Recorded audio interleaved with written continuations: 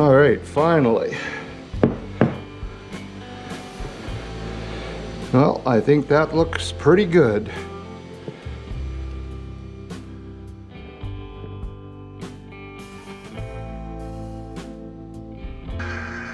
I have it mounted on my vacuum chuck. I'm sure you can hear it running in the background. I'm going to turn this on at 250 RPM, bring my tailstock up with the live center, let it find its own center in there. Alright, now that it's secure,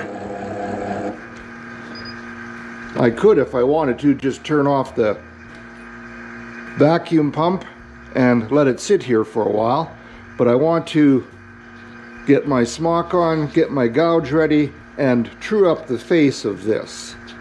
So I will only go in as far as where the live center is at first and let it stay there as long as I can for support. This is quite heavy, so it's a lot to ask of the vacuum to hold this in place. I'll get ready and I'll start turning this. I'll be turning it at probably 750 RPM.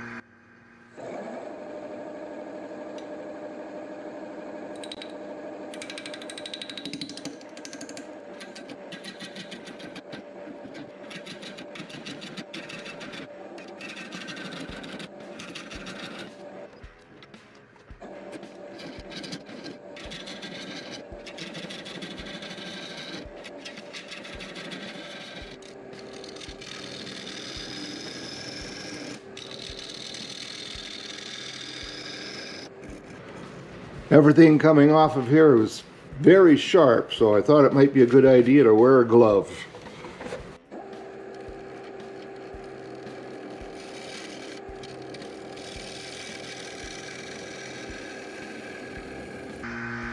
Alright, it's time to see if this vacuum chuck will hold up when I remove this knob.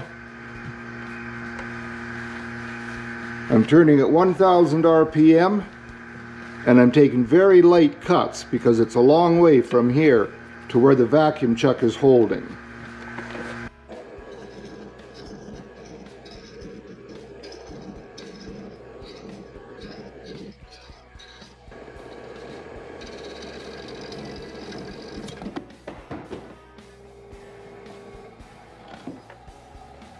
Well, that almost made me say heck darn right out loud. Well, when it came off of there, it tore up the craft foam that's on here. Or perhaps it came off because this was torn and leaking. In either case, I'll replace this, clean this up, and I'll be back.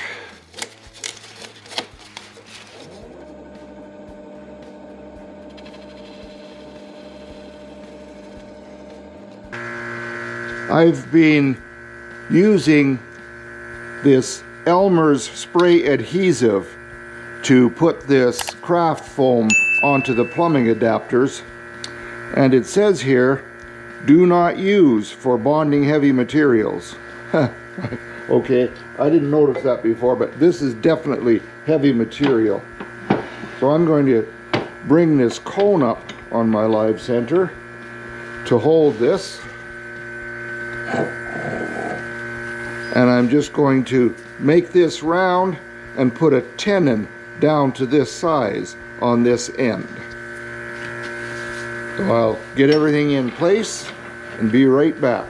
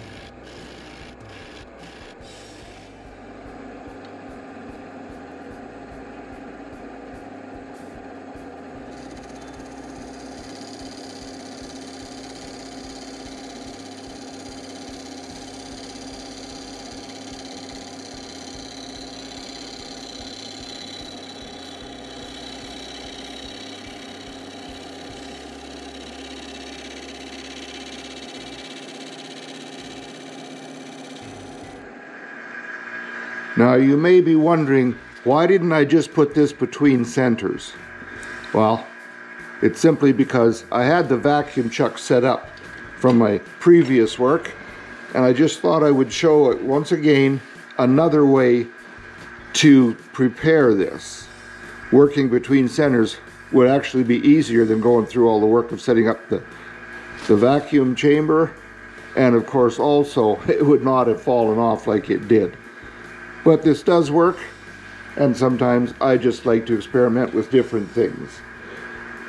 So now I'm going to turn off that vacuum pump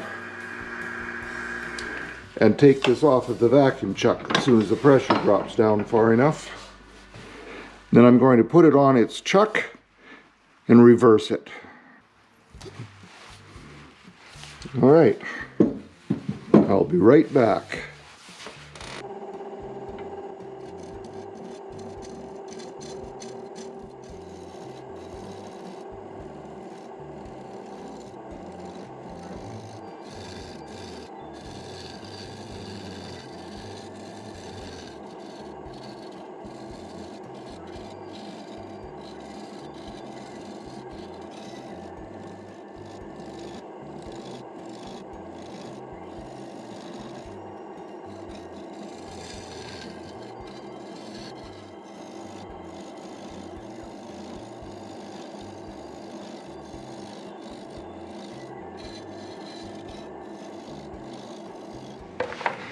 This is just a matter of impatience. I think maybe I can take it off a little faster with the bowl gouge.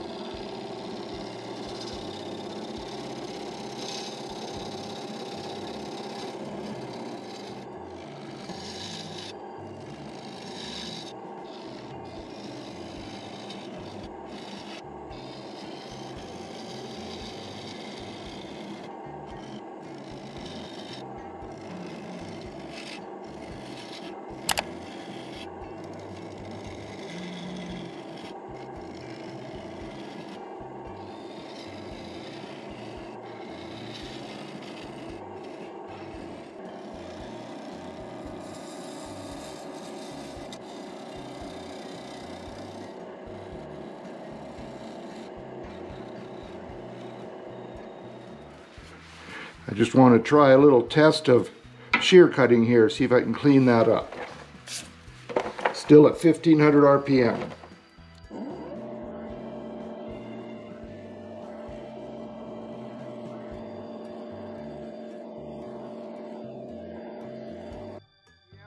I want this a little smaller in here.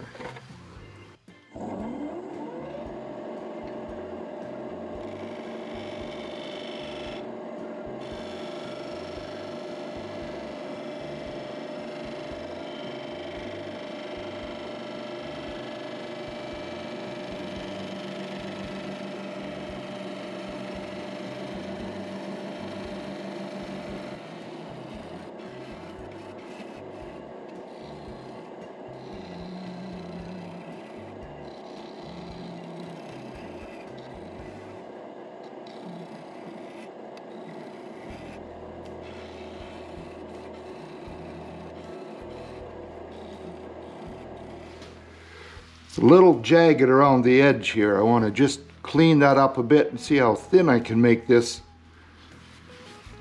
Don't want to lose all the thickness, but it's either that or I have to make it a lot smaller.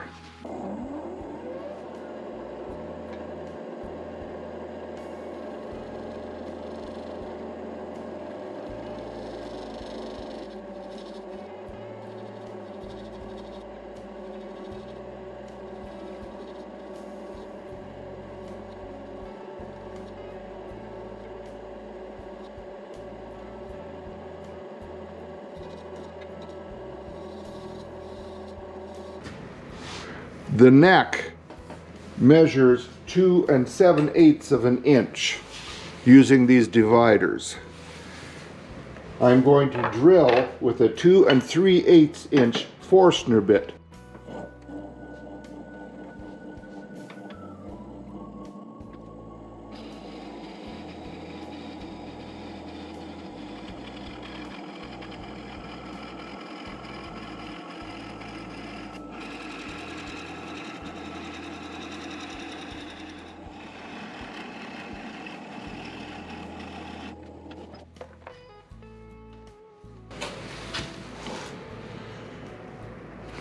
mortar. All right, the bottom should be 1/2 inch thick, which is plenty. I don't want it to be too thin. I'll try to make the walls a little thinner.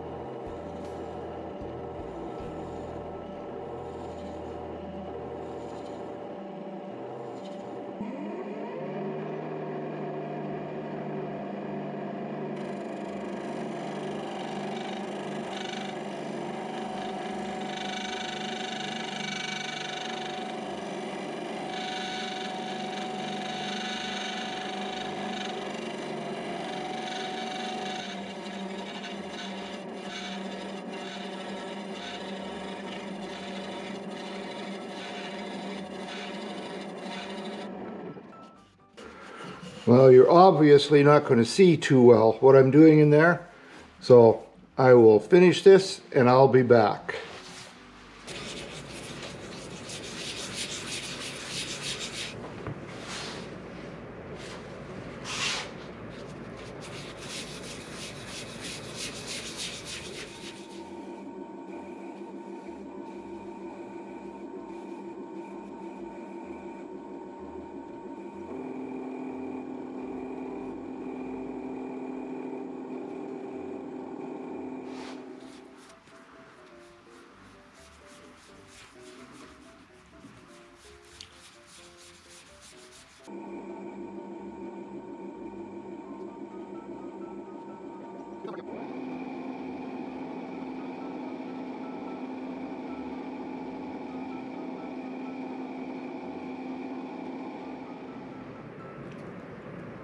I sanded it up to 400 grit, and now I have just used Axe abrasive paste and polish restoring paste to put a shine on this. I am real happy with this.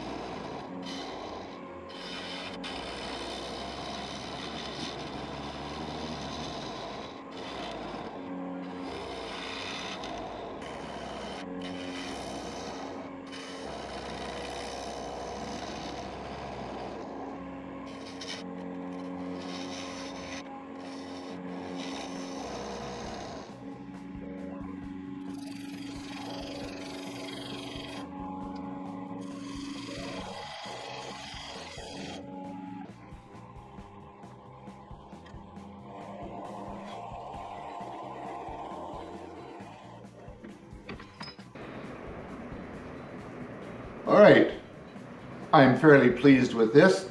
I think it came out all right. My wife's not crazy about it because she said she doesn't like the fact that it has all these straight edges. But this was put in at random and I'm pleased with it. So I guess I can't always make her happy with what I turn. Now I had one problem. I don't have one of those big hollowing rigs, and to get down to the bottom with the EasyWood tools I was using, they just chattered too much. So I'm afraid I didn't do a great job from about here down. And my fingers can only reach down to about there to do the sanding anyway. However, I did come up with a way to disguise the fact that that's not done very well on the inside. And if you've been watching my videos for a while, you might already know what I did to disguise that. It's very simple, tasty way of doing it. I just filled it with Smarties.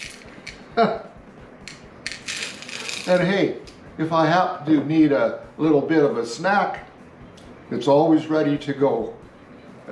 So feel free to use that technique if you want. Only a fellow wood turner is going to look in there and go, I wonder just why it's like that. Well, I want to thank you for showing up today. I hope you enjoyed this. If you stuck with me all the way to this point, I really appreciate that. So, if you did enjoy this, number of things you could do to help me out, help my channel, right there. You can share this with others, click the like button, leave a comment. I really appreciate reading your comments. And subscribe if you haven't done that. Again, a big shout out and thank you to those who have subscribed in the past. Now I hope you'll come back for the next project. Between now and then, have a great day in your shop and please be safe. Take care now. I look forward to seeing you again. Bye-bye.